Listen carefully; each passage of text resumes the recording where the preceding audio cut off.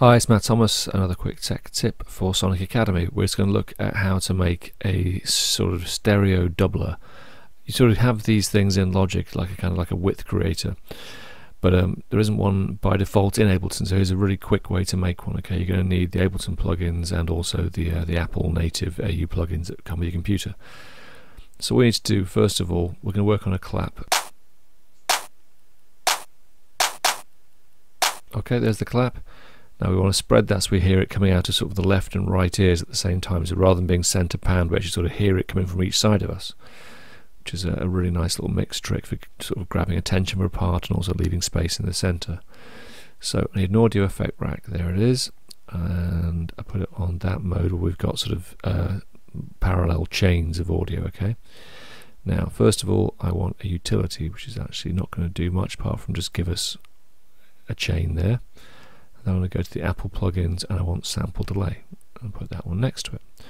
Okay, so we've now got two parallel chains. Okay, so they're both still just playing that sound, so now it's twice as loud.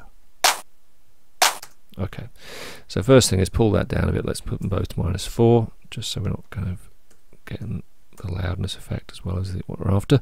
Okay, next thing is we want to pan them to either side. And is that going to do the trick? No, we're still kind of back where we started. What's going to make the difference is this, the sample delay. Now as soon as I pull this back a little and run it again, you're going to hear that clap coming out of left and right sort of speaker. This is obviously much clearer on headphones. So there it is without the effect, and here it is with. And the kind of higher you set that sample delay, the wider it appears, until eventually you actually start hearing two separate, like, delayed dum.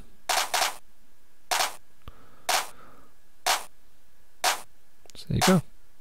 Simple as that. There you go. A kind of a stereo width machine. You can save that effects rack off, call it Stereoizer, you're done.